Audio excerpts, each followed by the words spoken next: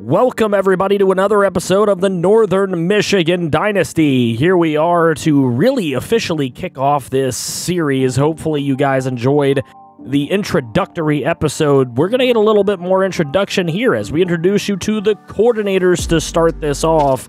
Robert Wilson Jr. will be our offensive coordinator. He was a legend in my Villanova Dynasty, which was the very first video dynasty I ever did here on the channel. And then Dave Zimmerman, defensive coordinator. He is out of Ohio State, and he was a big-time corner in the Washington franchise on Madden 20. So there you see him. I am the head coach, FG.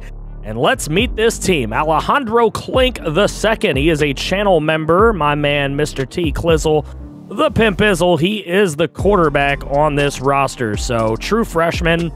Obviously, he's going to have a lot to prove. His backup, Josh Allen, the 10th or 11th. I don't know. I'm terrible with Roman numerals.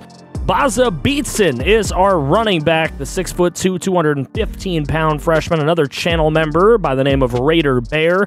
Thank you to all the channel members. You guys, really great support. I can't thank you all enough. Baza Beatson, heck of a running back. He is one of our best players on our entire roster. So we are going to have to utilize him to his top capacity, but his backup will be Lil Dino. There we go. The walk-on Lil Dino will get his opportunities here and there when Baza Beatson is tired. Hopefully he can make a couple of plays. Plays will be few and far between by these walk-ons, as you guys tend to know how my editing style is. It's a lot more condensed, not really showing every single play in a football game. Our fullback is Will Blanford, another walk-on true freshman. Another true freshman, Christoph Hornsby. He was recruited here out of Piqua, Ohio, and that is another channel member by the name of Husker Ninja, an absolute crazy supporter both here and on Twitch, so big shout out to him. Kendall Bedgood is our JUCO junior receiver. Now, he's a pretty good player, but he's a junior, so he's only going to have 2 seasons to prove himself. Then there's Calvin Mentor, another channel member, and he's the one with the wheels. Out of Akron, Ohio, 96 speed. This guy was recruited in here, and he hopefully will make a huge impact. That kind of speed on a 6'6" receiver is going to be something else. We are really looking forward to what he does. Then we have Jace Phi. There he is. Freshman, 6'1", 182, so a relative walk-on, but a 67 overall. One of the better ones we were able to bring into the program here, so we'll see how he does. Another one, Brewski. Now, he was a former channel member, but Brewski is my man, V-Dub Productions. Love that guy. He is a long subscriber on the channel, so he got a better player there than some. Rigoberto Ramirez Jr. is my man, Mr. Rigo. He has been a channel member for a few months as well. He will be our starting tight end, and he's going to be a weapon for us for sure. As you can take a look at his ratings here, the catching doesn't seem too tremendous, but the blocking and the catching is pretty much about even, so he should be able to make some plays out there. He's definitely going to get used a lot. I love using my tight ends. The offensive line is going to leave a lot to be desired in this program. Obviously, the left side of the line, we don't even have any right guards. Our best tackle is a transfer, so he's not going to be able to play. Hannibal Marbles will start off the defensive side of the ball. He's a 68 overall. That's my man, Walty Snowman. He is another really long-time subscriber here on the channel. So that's why some of them got better players than some of the walk-ons. Here's TNJ, and that is a channel member, of course, and he's also a pretty big YouTuber. You might have heard of him. So TNJ, one of our highest profile channel members on the team. Then we have Scrap Trap. He will definitely be rotating in both sides, left and right defensive end. He will definitely get his opportunities to make some plays. He's a hell of a tackler. Pretty even on everything else, but nothing too great. Then we have a left outside linebacker, Ben Van Gooten, another 69 overall, a 6'1", 230-pound linebacker. That's one of you from the comments section, so you got lucky with a pretty good player here, Ben Van Gooten. Then we have Kaz Cray, another high-profile channel member here. He is a guy with over 1,500 subscribers here on YouTube. Go check him out, Kaz Cray Gaming. Another guy making some sports content. So he will be our middle linebacker. And then Jeremy CJ A JUCO junior, but not a very good one, will be our starting right outside linebacker. We're definitely looking to replace him. He's got some speed, but that is about it. He really doesn't play well on defense. Aaron Coe is the leader of this defense, maybe team overall, from Columbus, Ohio. He's been here a while on this team. He's part of the national championship team from last year in D2. Then we have Cornelius Jenkins. That's my man Hobart. And he has been a really long-time subscriber of this channel, so definitely wanted to show him some love. He's a mod here as well as Twitch. Definitely had to show him some love. Then we have Sav Rambo. My man Rambo is going to be our slot corner with 89 speed, 86 excel, 85 agility. I think he can get it done. And we have the walk-on freshman, Mr. CF Flyer. He is coming out of Hawaii. He is a walk-on freshman, and he's got some good jump. Stamina's good. He might get hurt, though. You never know. Then we have my man Raiden, who has Richard Lutz, the free safety. He has been such a heavy supporter over on Twitch, becoming a mod really quick. He's a big supporter over here on YouTube. He watches a lot of our videos, so we show him some love. Then my man Aqua Ninja Nate gets the JUCO junior strong safety Levi Frost. He's got some speed to him, but he is dumb as a rock. At least he can tackle, though. He'll have to make a lot of plays. Christian Klump will be our kicker. He is our freshman kicker. Only a 61 overall. It's going to be tough to make kicks with him. Our punter is a very high-profile YouTuber, Mr. Nitro Drive. That is Jacques Nitrous. He will be our punter. And now that you've met the team, we have to start our season at the big house. This is not going to be easy. Welcome to the Big House, Michigan Stadium, as the Michigan Wolverines will play host to our Northern Michigan Wildcats, and I don't think we're ready for this matchup. I can be perfectly honest with you as we get down to the field where Baza Beatson runs the football for a 4-yard gain. It's good to see that we can even run the ball with this offensive line. Here's Alejandro Klink with a short pass. It goes to Rigoberto Ramirez for a gain of 6, so it's good to see. Like I said, I was going to utilize that tight end. Here's Alejandro Klink. He is rolling to the right, and he will find Rigoberto again. Look at this man just shrugging dudes off. He said, "Get off me, ho!" As Rigo picks up a big first down. Here's 3rd and 12, and that one is incomplete. Alejandro Klink not able to make that connection. They're going to go for it here on 4th and 12. Klink going to throw, and that one's nearly intercepted. Probably should have been picked. It really wasn't thrown in the spot it should be. Michigan takes over. They get all the way down the field. Here's Cade McNamara. He's going to throw it up the middle to Wilson. And Roman Wilson for 25 yards from McNamara. That gives Michigan a 7-zip lead. Here's Brewski. Nice little spin and a first down pickup with a gain of 7. So Brewski making a big play. Now on 3rd and 2, Baza Beatson is stuffed in the backfield. Look at the defense just come in and attack. David Ojabo on the tackle. NMU doesn't even care. 4th and 3, we're going for it. Here's Alejandro Klink going to throw this one to Jace Fye, and that is a big-time 11-yard reception. Nice job after the catch as well. Here's Alejandro Klink. He's going to throw right side. He's got Kendall Bedgood. Breaks a tackle. Kendall Bedgood will get inside the 15-yard line with a 37-yard catch. Now 3rd and 4. Here's Klink. He's going to go to the back corner of the end zone, and Rigo can't connect with Rigoberto on that one, so it will be a field goal attempt. And as you can see, a glitch in the system as that kick nowhere near where it needs to be. So a missed field goal on what should be a chip shot for most. Miami ends up beating Nebraska, and that is your studio update. Here's Cade McNamara throwing left side. He's got Baldwin, and Dalen Baldwin for 26 yards. That's how the first quarter would end. We get into the second quarter. McNamara going to toss this one to Corum. Corum breaks a tackle, spins away, and Corum inside the 5. He will break the last tackle attempt from Cox. He just couldn't get it done there. Now 14-0 is the lead. Here's Alejandro Klink. He finds Chase Fye, and Fye is making some plays today. That one goes for 20 yards. Here's Alejandro Klink again. And he's under some heavy pressure. He will go down, and it will lead to a 2nd and 20.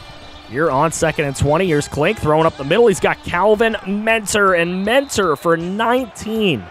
Leaves a 3rd and 1. They're going to give it to Beatson. Baza Beatson will pick it up. First down with a 4-yard carry.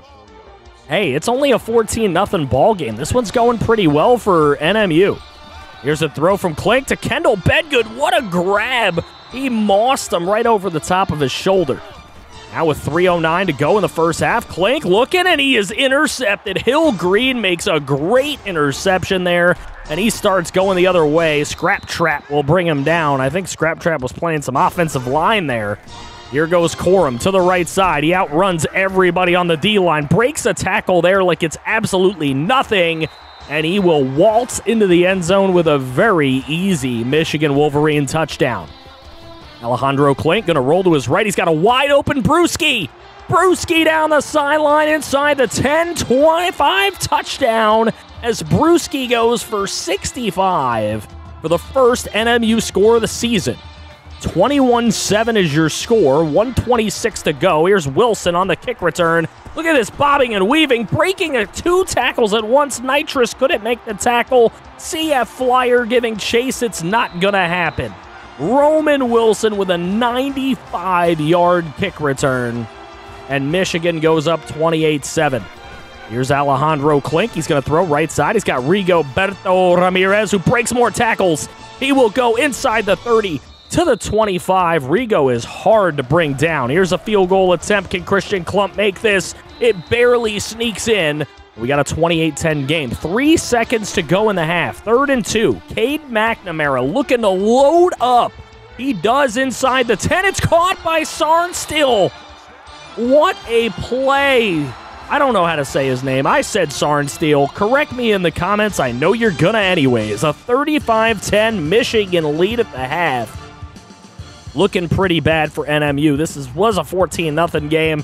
It's gotten way worse. Here we go, opening up this 3rd quarter. Wilson on the kick return. He's already done some damage in this game, and Jeremy CJ's gonna be flattened to the ground like a baby doll. That one is gonna go for a touchdown to open up the half. Here's Klink. He's gonna throw right side into traffic, and that one's nearly intercepted. It will lead to a 4th and 10. NMU will punt. Here's Jack Nitrous on the punt. This one's short right at midfield. Wilson will take it from midfield. He will cut to the left. He's cutting up the middle, and he is whacked at around the 30-yard line. That would lead to this Michigan field goal, which would be good. 45-10 is their lead. 2nd and 4. Here's Baza Beatson breaking a tackle, and he will go up the middle for quite a bit here. He is just floating over bodies doing the surf. 29 yards for Baza Beatson. Here's a 2nd and 4. Throwing this one to Christoph Hornsby. That one connects for a gain of 15 for Klink. Now Klink the second. Here he is. 3rd and 2. He's going to roll to his right, and he's going to take off, and he will pick up the first down with a gain of 4. Tough running for Alejandro Klink the second. 3 runs for 3 on the ball game. Now 3 minutes to go, 3rd quarter. Klink looking out of the backfield. It's Baza Beatson trying to run over some defenders, and he is absolutely flattened at about the 2. A 13-yard catch, though, for Baza Beatson. Now in the game, here's Alejandro Klink going to throw right side. Rigoberto Ramirez will get the touchdown. It's a miracle that NMU has scored 17 points in this ball game, but they have. 45-17 the score. Here's Corum given the counter play, and it is wide open for him. He will pick up an easy 30 yards. Blake Corum is killing this defense all day long today. Here's McNamara. He's got nothing but time in the backfield, and he will find Eric All for the 10-yard touchdown. I wonder if his parents own the laundry detergent. Here's 52-17. Klink underneath the Hornsby. Hornsby after the catch. What a move on the spin move. He is just brought down by his legs. That's the end of the 3rd quarter. 52-17. The score in this one. How bad can it get? Let me know in the comments section below. Here we go, into the 4th quarter. 3rd and 17 for Alejandro Klink. He's throwing into traffic, and that one for Brewski is not going to be caught. But Klink not having a horrible game. He probably threw a couple more intercepted passes. if we're being real. But, hey, there's Jace Pye making a catch. It's not going to go for a first down, though. That's going to go for a turnover, and instead, here's Corum. Woo! Look at Lutz just laying the wood down. Love to see it. A 52-17 game. They're going to give this one to Edwards. Edwards has the speed on the outside. Coe can't get there. And it will be a touchdown for Donovan Edwards. 34 yards. No need for the starters to be in the ball game here for Michigan. A 3rd and inches, and Baza Beatson is beat down in the backfield, leaving a 4th and 1 by Christopher Hinton. Now they're going to give it to Lil Dino, and he can't go anywhere, so a turnover on downs again. Lots of those today for NMU. Here's McNamara out of bounds. That one was just flung quickly. He's only 7 of 14 on the ball game. They would take a field goal, though, make it 62-17. Here's a throw up the middle for Mentor, and he will catch it. 8-yard gain for Calvin Mentor. 4th and 2, though. Here's Kling. Looking, throwing into traffic. That one probably could have been picked as well. His stat line looks way better than it could today. But another turnover on down. And you know what? Michigan could just kneel the ball here. But why not give it to Blake Gorham so you can put up 69 points on this Northern Michigan team? Nice, but not so nice. 69-17, that is a score that Northern Michigan will remember for a while, as they will be playing Michigan for, I believe, the next 3 seasons after this one. There is a contract for them to play them the first 4 seasons. So Michigan will be on the schedule next year. Northern Michigan will remember what went down here today. 23 out of 37 for 353, 2 touchdowns and a pick. But let's be real, he probably should have had another 3. Baza Beatson for 77 yards today. Rigoberto and Brewski coming through with 72 yards apiece and a touchdown. Bedgood did his thing. Pye did his thing. So did Mentor and Hornsby. Baza Beatson even had some catches coming out of the backfield. Defensively, Aaron Coe did lead in tackles. We didn't get a single sack or interception or forced fumble. Well, we did get 1 forced fumble by Coe, but nobody was there to make the recovery. Let's take a look at the top 25 scores as Ole Miss beats down Boise State. Iowa takes care of Ball State. Bama over Vandy. Oklahoma over Tennessee. Ohio State over Cincinnati in an in-state rivalry there. North Carolina over Notre Dame. Notre Lame. Miami beat Nebraska. Auburn over K-State. Florida wins. Texas A&M. UCF. Utah over Rutgers. That'll be our next opponent, which we'll get to in a little bit. Oregon barely beats Wyoming. Oregon State over Hawaii. Over in our MAC conference, we of course lose. Buffalo will lose to Army. Ohio beats Kentucky. There's a surprising win right there. Bowling Green goes down to Wisconsin. Akron beat the crap out of Penn State. I would not have expected that. But we will be playing number 8 Utah in the very next episode. They are, of course, going to be a better team than us, and Corso, of course, is going to go with them. It is a top 10 team in the nation. But what makes them so good, though? We have the number 3 passing offense in the entire country right now, the way Klink has played in that first game against Michigan. Hopefully that can lead us in this ball game. You can see 353 yards. He is our leader. For them, they have Cameron Rising, who had 520 yards, 5 touchdowns. That's him in 2 games, though, as Utah has played 2 already. Hopefully you guys are ready to join us for that next episode. Let me know what you think of the team in the comment section below. This is going to be a long rebuild. There's plenty more content for you to watch right here. Take care. I feel you,